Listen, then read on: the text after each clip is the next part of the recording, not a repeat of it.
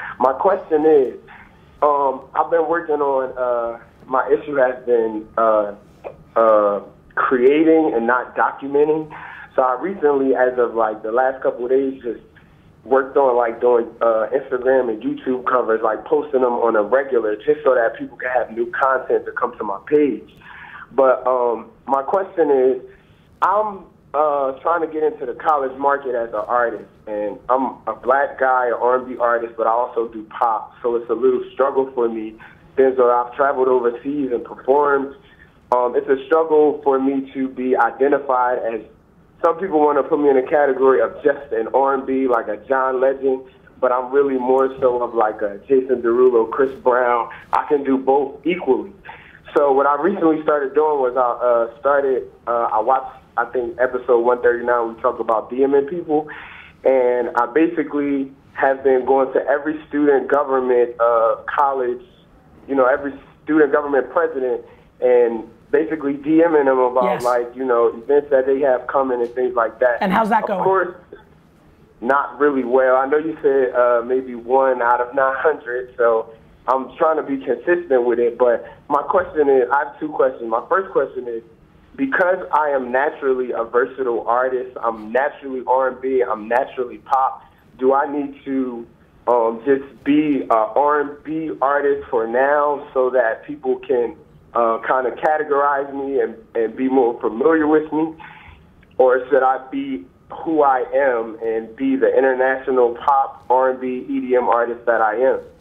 And my other question... Hold on, let's get John to answer that one, and then we'll go to the second one. Well, I think because I think there's already a model out there for the type of artist that you want to be, so I don't feel like there's a limit on you going out there and saying this is who I am. Like some of our biggest pop stars are people who are black and also make R&B, like Chris Brown, Beyonce, Rihanna. Like these people are like hugely successful, doing exactly what you say you want to do. And so I don't feel like there's any limit on you doing those things, because there's a model out there of successful artists that have done that. So I don't think it's a hard thing for you to convince someone, hey, I can make R&B and pop and dance music. Like you said, there's Jason, there's Chris, there's Beyonce, there's Rihanna. All these people make kind of those hybrids of music, and so I don't think there's anything holding you back in people's perception of what black artists can do. The thing about that is, I'm going to cut you off, but I feel like on an independent artist level, like it's easier to look at Beyonce, Chris, a lot of those more versatile artists, but on an independent level, most R&B or most black artists are just like soul, like they don't. But you also have to understand. That what those artists have access to when it comes to production and songwriters is a little bit different. So these people are working with the biggest pop producers on earth. They're working with the biggest pop songwriters on earth, and so it's a whole enterprise that goes into making the music they make. And so you may not be able to make all of that music on your own. So you might want to find an alliance with a producer that can help you do that. My alliance was with Kanye West when we were both not famous, and that was a good idea. That was a pretty good idea. but a lot of those types of artists that you're talking about are very producer driven, and so if you are also a producer, that's amazing. But if you're not, you might want to collaborate with someone that can help you do that. And Jemai, just listen, and this is coming from the deep part of my heart. You're in excuse mode right now, my man. Like you're looking for the angle to why not. Like nothing you said isn't feasible and isn't happening.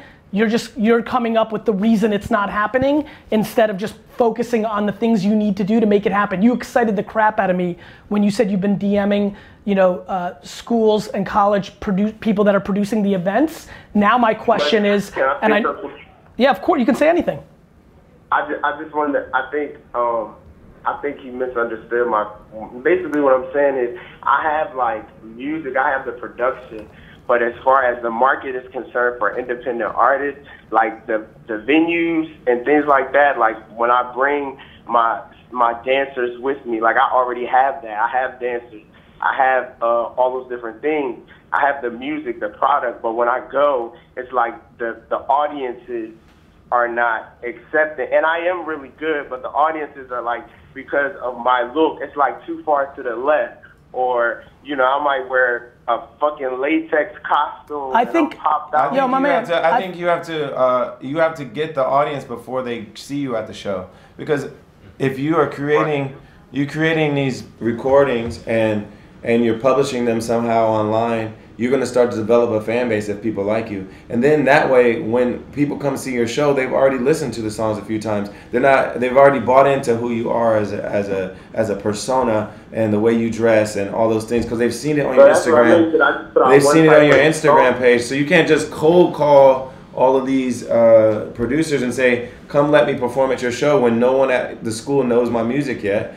You want to get your music out there so that when you show up, you've already got a base. You've already got people that are like, oh, I've followed this person for a year and I really like them and I know some of the words to some of his songs and so Gary, I connect with them. What is it pick up for the age? Because that's where I'm trying to get into. I'm trying to get into the market, but I don't have the following necessarily. Well, that's because Jemai, my man, you're blaming the market. Right? You're like, they're not seeing it, they're not feeling it, I'm too far to the left. Any artist that blames the audience already lost. Yeah, I think, John, I'll tell you this, you need to put out more music on SoundCloud. You should put out how much music do you have? Like, how many songs you got? That goes into my second question. I have music on iTunes. I got a few mixtapes, and I've been doing often. I do covers, like official covers. Yep. But my question was about the songs. Was like, I have one song that I truly believe in, like wholeheartedly, and I just feel like because I'm so versatile, should I push the one song or should I have multiple songs that I push? Hey, so Jemai, you saw the piece of content where I was hanging out with Kyle. Did you see that? No, I didn't see that. All right, I'm gonna link it in this episode. You need to watch it. You need to put out music, man. The big advantage now of distribution online is you need at-bats. Don't fall in love with that song. You may love it, the world may hate it. You need to put out music. Okay. You need to put out music. Put it out, man, and if people love it, it'll start to generate some buzz. Like, people will listen to it, they'll share it with their friends, and you'll start to get more views. What if I don't have the money to put out music as often as I would like to, like quality sounding music? Then you're stuck and you lost like everybody else. You need to figure it out. Like, Prince was a janitor in his studio, and the quality now, to make music now, like the money should not be a problem. Jemai, listen, man. It's really cheap to make music. I love you, and I'm trying to be kind because John's here. Everything you're saying is backwards. You need to do and work. You're coming up with all the wrong angles, in my opinion, and I'm so pumped you called because I'm hoping that this is the breakthrough moment. Like, you need to, so far I heard it's the audience's fault, it's too far to the left, the music's too expensive. You are fully in excuse mode. You can put out plenty of quality music. To John's point, it's inexpensive, and if you want it so bad, go fucking work at the studio in exchange for studio time. Like, you need to go out and put out music, put in the work, put your head down, and then figure it out after the fact. You need to put out 150 fucking songs and see how people react to it before we hear another phone call from you. Bet. Got you. Let's do it. Thank you. I believe in You're you. welcome.